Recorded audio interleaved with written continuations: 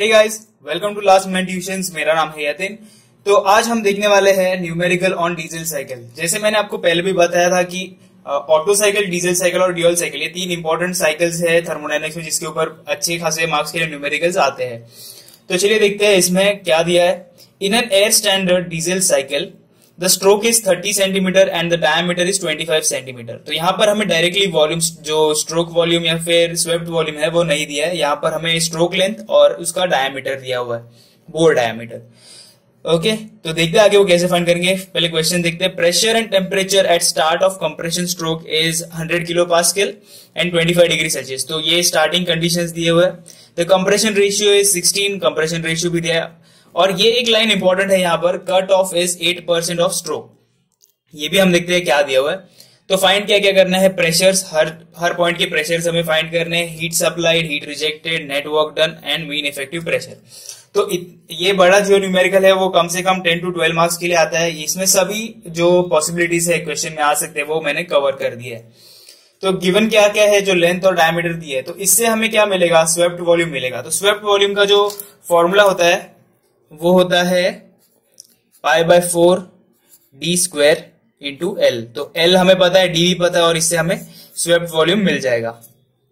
तो वो हमने फाइंड कर लिया। यहाँ पर Vs इक्वल्स टू 14.726 इंटू 10⁻³ होता है। तो वो मैंने मीटर क्यूब में उसको कन्वर्ट कर लिया है। ओके, फिर यहाँ पर प्रेशर दिया हुआ है हमें मेगा पास्कल में, तो वो लिख दिया, सॉरी किलो पास्कल में दिया, तो वो प्रेशर 1 और टेम्परेचर भी लिख दिया, जिसको हमने केल्विन में किया। हमें कंप्रेशन रेशियो 16 दिया हुआ है।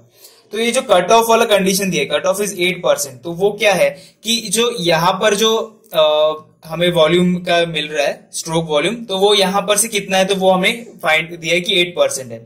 तो V3 माइनस V2 जो यहाँ का कंडीशन है इक्वल्स टू 8% ऑफ यहाँ का कंडीशन। ओके, जो 1 to 2 में, तो वो लिख दिया हमने यहाँ पर। तो अभी हमें फाइंड क्या करना है, सब pressures, all temperature, heat supplied, heat rejected, work net work done, और ये जो मीन इफेक्टिव प्रेशर है वो भी हमें फाइंड करना है। तो स्टार्ट करते हैं न्यूमेरिकल के साथ। तो सोल्यूशन में पहले देखते हैं हमें यहाँ पर क्या दिया हुआ है। स्वेप्ट वॉल्यूम क्या होता है, V1 minus V2, volume 1 minus volume 2। तो V1 V2 तो हमें पता नहीं, पर हमें स्वेप्ट वॉल्यूम पता है, तो वो हमने यहाँ पर लिख दिया। और सॉरी 10⁻³ आएगा यहाँ पर भी, इंटू 10⁻³ मीटर क्यूब आएगा सर। ओके, तो वो हमने लिख दिया यहाँ पर। और यहाँ पर V1 जो है वो हमने कांस्टेंट लेके इसको एडजस्टमेंट किया ताकि हम एक पर्टिकुलर वैल्यू फाइंड करें। तो एडजस्टमेंट करने के बाद, क्योंकि हमें V2/V1 पता है, V1/V2 16 होता है, तो वो जब रिवर्स हो जाएगा तो 1/16 हो गया यहाँ पर। तो उससे हमें V1 का वैल्यू मिल गया। अब जब V1 मिल गया तो V2/V1 कितना था, 1/16, जैसे हमने यहाँ पर देखा। तो हमें V2 का भी वैल्यू यहाँ पर मिल गया। अभी V3 जो है वो हमें जो फर्स्ट कंडीशन दिखा था, कट ऑफ कंडीशन दिया था, उसमें हमने देखा था जो वैल्यू दिया था V3 minus V2 equals to 8/100 V1 minus V2। तो V2 को हम वहां ले गए जब हमें V2 मिल गया, और उसका वैल्यू डाल के हमें V3 भी मिल गया। ओके, तो अभी प्रोसेस 1 to 2 जो था वो पॉलीट्रॉपिक प्रोसेस था। तो उसका जो पुराने हमारे कंडीशन हमें पता है, T2/T1 equals to V1/V2 raise to gamma -1।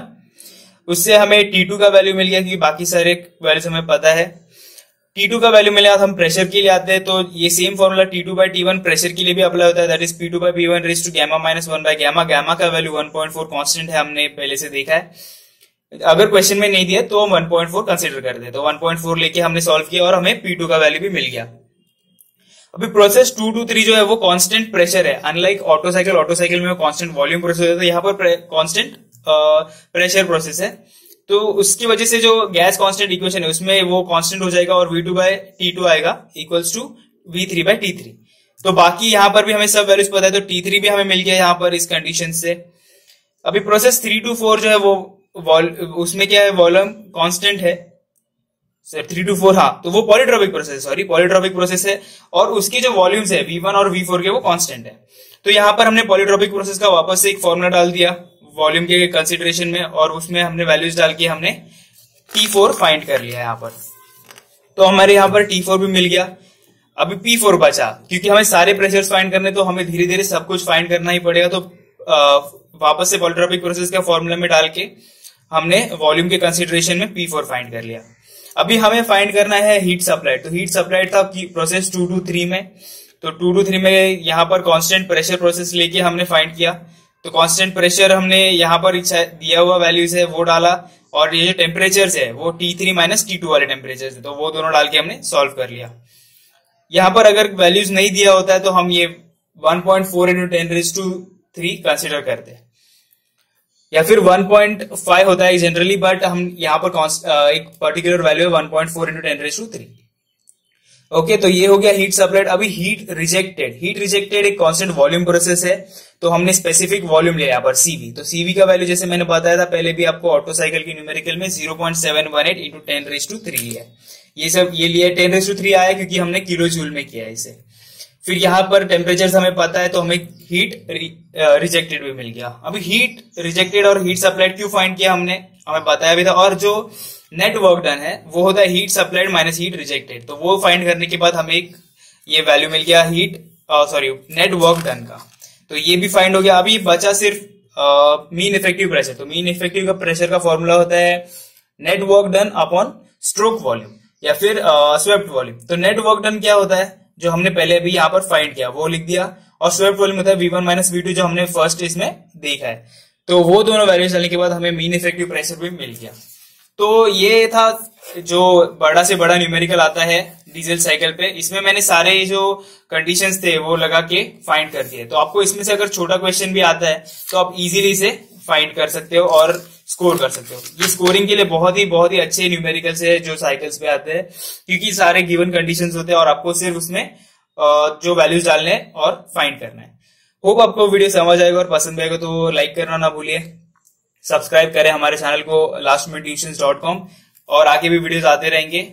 आपको कुछ भी डाउट्स होंगे तो प्लीज कमेंट बॉक्स में कमेंट कीजिए, और हमारे वेबसाइट पे भी विजिट कीजिए lastmomenttuitions.com। Thank you.